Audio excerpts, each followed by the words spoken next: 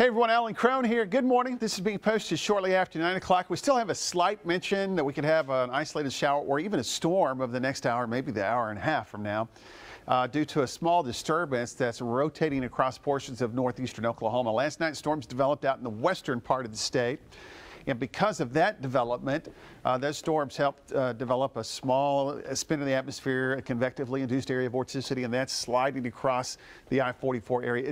It's not impossible that we can see a shower storm. This morning we've seen updrafts trying to take hold, and they'll go up a little bit and fall down. So the odds are pretty low, but it's not zero. Then we get ready for tonight.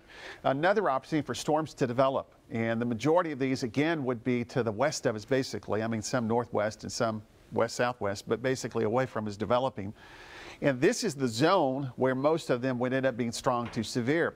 With the wind profile in the atmosphere and the thermal profile that we find today, the primary threats would be some hail and downburst of wind with some wet microbursts. The tornado threat is very, very low. As storms try to cross over I-44, they may in fact even fall apart, but there is a chance tonight that some of those could be near the metro, or south and east would be a lower probability. The best chance of all would be right along I-44 to the north and northwest, and that would be in the darker shade of green.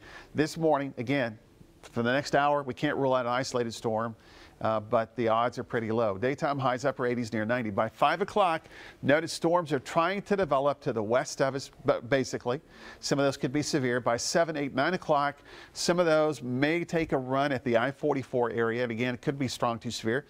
Then most of the model data actually weakens the storm activity as it tries to move into southeastern Oklahoma. So tomorrow morning will be in the 60s. And then what happens tomorrow regarding our storm chances will kind of depend on where any boundaries set up.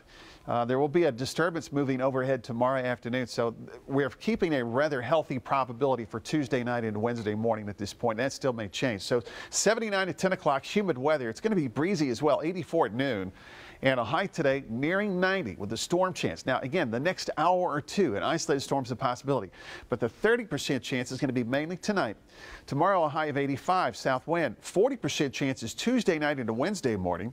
As we get into Thursday and Friday, mid-level ridging starts to build back in across part of our area. That should limit the possibilities for us. So it's about a 20% chance Thursday, a 10% chance Friday and Saturday.